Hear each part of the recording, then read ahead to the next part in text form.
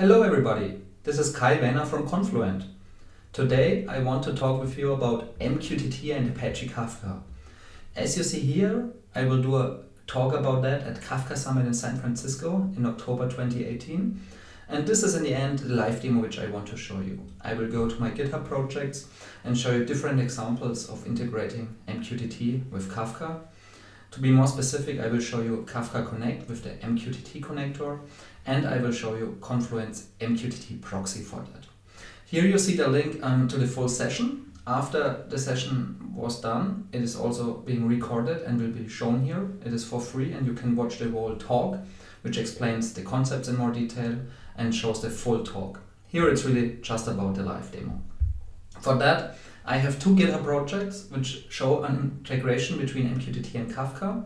Let's first start with the Kafka Connect and MQTT connector for that. You can also try it out by yourself. It has a step-by-step guide and runs out of the box. Here you see the architecture. So we will generate some data from sensors or devices, and then we use an MQTT broker. In this example I use Mosquito, but it doesn't matter because MQTT is an open standard. And we use Kafka Connect with the MQTT connector to integrate with that. And then the message is sent to the Kafka broker from where it can be consumed from any Kafka consumer. That's the basic architecture. And so what we will do, we will configure a Kafka connector for MQTT, as you will see here. You can either do it in standalone mode with the file configuration, or you can do it in distributed mode with HTTP call, which is the normal scenario for serious development and production. And that's also what I will demo here. As I said, you can also do this by yourself. I will directly go to the step-by-step guide in this project and really more or less do what all is explained here. First of all, I have done, of course, all the installations already so that we don't have to do it in the demo, and some basic configurations. So in the beginning, we have to start our MQTT broker, which I will do here. I installed it on my Mac via Brew. You might have a Linux or other system where you start it differently. In addition to that, what we also have to start is Kafka. So I use the Confluent command line interface for that. If you take a look, right now everything is down, and let's first start Kafka. So this starts a local instance, including its dependency zookeeper, which is required for doing all that. That Confluent CLI is a great example for using Kafka for development locally. So after Kafka is started, we also need to start Kafka Connect as we want to use it here. So let's also start this component. You could also do just type Kafka as Confluent start Connect in the beginning, and it would also start Kafka and Zookeeper with that. So this takes a few seconds here, but what I can show you here is, as next step, we will then configure the MQTT connector. In this case I use the curl command for HTTP, and you see here it's pretty simple. I use the MQTT source connector, which I downloaded from Confluent Hub website before, and I have very common configurations. I show how to map from MQTT topic to Kafka topic, and that's more or less it. I don't use any advanced features like single message transforms for doing routing or filtering, which you could also configure in this setup here. So Connect is started. So let's now configure the connector with the curl command. Here you see this looks good, but we can do a check on that. Here you can either again use the HTTP interface, or in this case we can also check this with the command line interface of Confluent, which is also open source, by the way. So let's check here. Okay, our connector is running. That's the only one which is running in this Connect instance. And we can do a more specific check, and here you see this connector is running right now without exceptions. If you have problems here, it would probably already show an exception here if you, for example, have some misconfiguration in the JSON file here. So we have set up the Kafka Connect connector. As next step, we want to create a Kafka topic. Here I have to note, we have a small bug in our system right now where the mapping is not working well.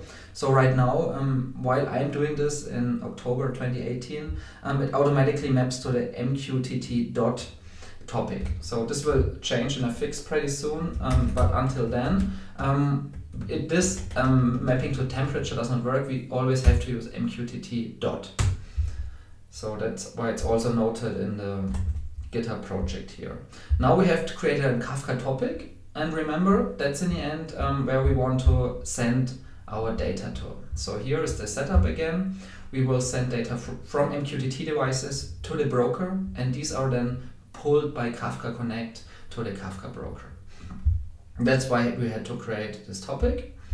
And now we have already started Mosquito as our MQTT server, so we can now wait for some consumers. I will do in parallel here the MQTT consumer subscriber, which is listening in parallel, and we will use the Kafka console consumer, so that we will see it is really an end-to-end pipeline, and the data is sent to the Kafka consumer from MQTT devices.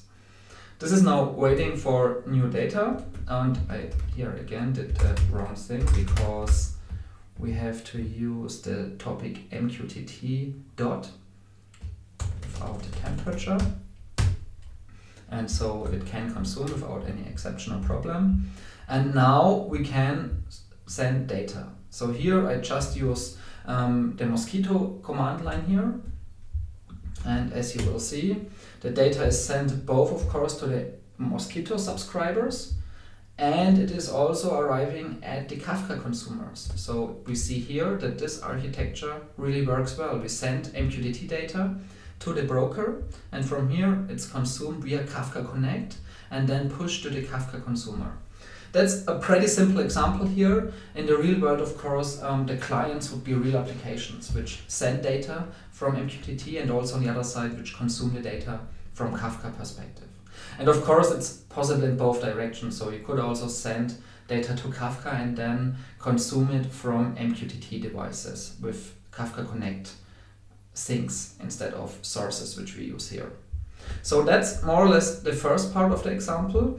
And now we also, of course, can use a sensor generator. I will show that in the second example so that you see more data sets flowing.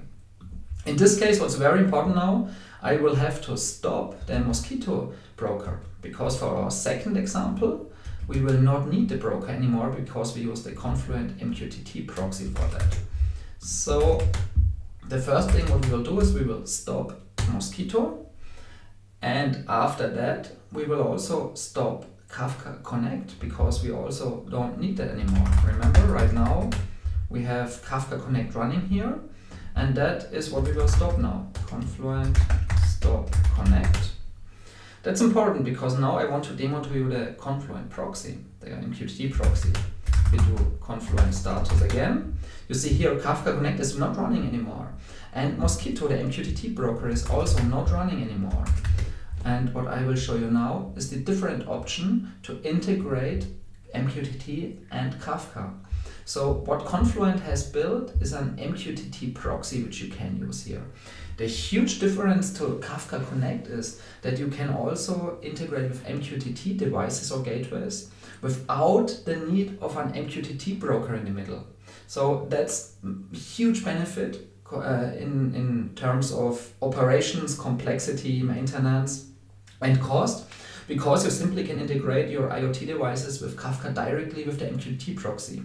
The concept is very similar to the REST proxy of Confluent, so it is not pull-based but push-based, and it really forwards the data directly to Kafka.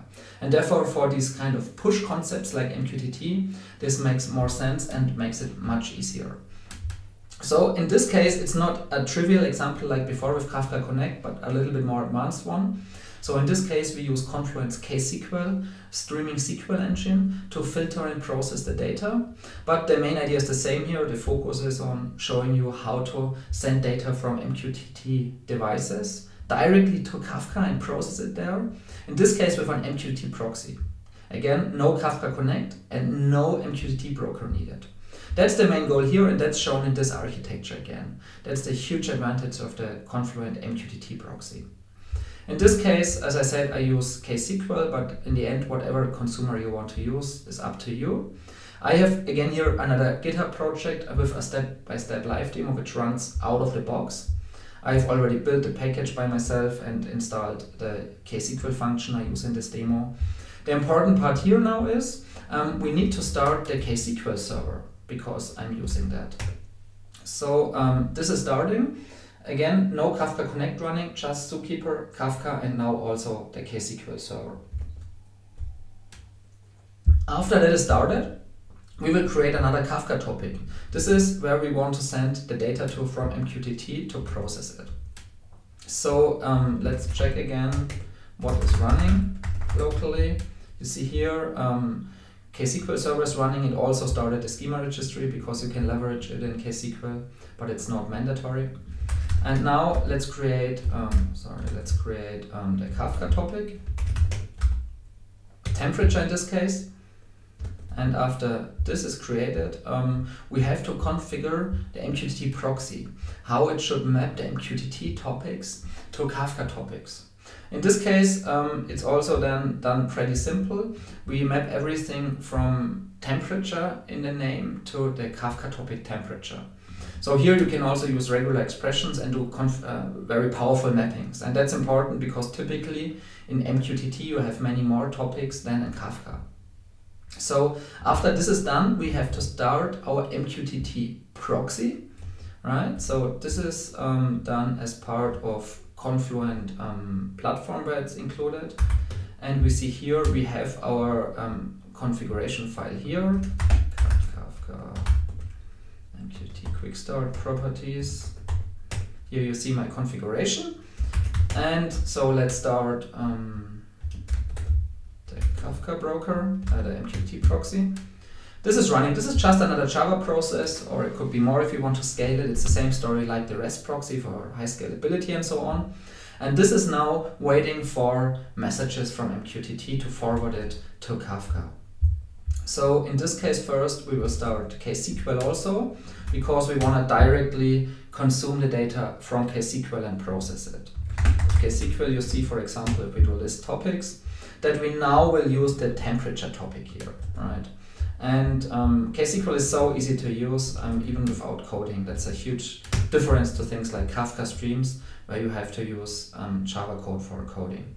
And in this case, we will use the Anomaly function, which is a UDF which I've built as part of this project. We apply an analytic model on the sensor data. And the good thing, this is really a real-world example, because we get sensor data in, and then we directly apply an analytic model, in this case, to do anomaly detection. So let's do that. We create a stream. That's in the end, if you don't know KSQL, this is creating continuous stream processing based on this topic here, which we just created. So all the sensor information which gets into from MQTT is processed by car sensor stream. And here then we can type our SQL queries. For example, we can do a continuous query to select every new event from MQTT and do the anomaly detection based on that. This is not just interactive, this is continuous, and this can also be deployed to a KSQL server for high scalability and high throughput for mission critical systems. So here now, let's send one message first to give you a little bit of feeling about what that looks like. So here is, we send a real sensor message. We use in this case Kafka Cut. That's another great tool for sending data to Kafka or for testing. And in the real world, this would be any other client or the normal Kafka console producer. And you see, we send it to the temperature topic. And from here, the MQTT proxy is listening. So remember, we are sending this. So this is going directly to Kafka. So you see here how that works. But now what's more important than sending data directly to Kafka is that we send MQTT data. And that's what I'm doing next. So this part is really sending you to Kafka without any kind of MQTT stuff. But here now what I'm doing, I send the same sensor information. Sorry, this was the wrong copy paste. So here we see that we are using Mosquito Pub. So this is part of an MQTT implementation, but this is just a publisher command, right? No MQTT broker is running in the middle. We are just using the client which sends MQTT data, And this is now consumed by the MQTT proxy here in the middle and forwards the data and pushes it directly to my Kafka topic, where it's in this case consumed by the KSQL client. So here you see how that works. We got the second message. Let's do it one more time. All of that works in real time and even including some powerful stuff, like in this case applying an analytic model. So this is a great example for sensor analytics in a real world use case. Herefore, I also want to show you the generator, which generates different sample data. For that, we just started, and every second or so, it creates a new message. And this is also forwarded via the MQTT proxy to the KSQL client in this case, and generates different sensor data. Then my KSQL UDF applies the analytic model under the hood and gives an output. And if you go back to the use case, here you see then in the real world it would look like this. We generate sensor, for example from cars. Without the need for an MQTT broker, we can forward it and push it towards Kafka. And from here, either, for example, use KSQL, in my case, to do analytic model and predictions, or filtering, or whatever you want to do. And then we can send it to the next system. In this case, regarding anomalies, it could be an Elasticsearch where we send all the data for analysis. And if a specific threshold is reached, for example, let's say if it's bigger than 4, then probably it's some kind of anomaly. Then we could also send it to a real-time alerting system in parallel. Right? So it's two great examples. Let's recap. First of all, you can integrate Kafka via Kafka Connect. This pulls the data from the MQTT broker with all the advantages of Kafka Connect, like high scalability and single message transforms and all the other features you have in Kafka Connect. And on the other side, you could also use the MQTT proxy. The huge difference here is you don't need an MQTT broker in the middle. So that's much less efforts and cost and maintenance and so on. Both approaches have their trade-offs, so choose the one you need. But this is great examples how you integrate Kafka with MQTT for IoT scenarios.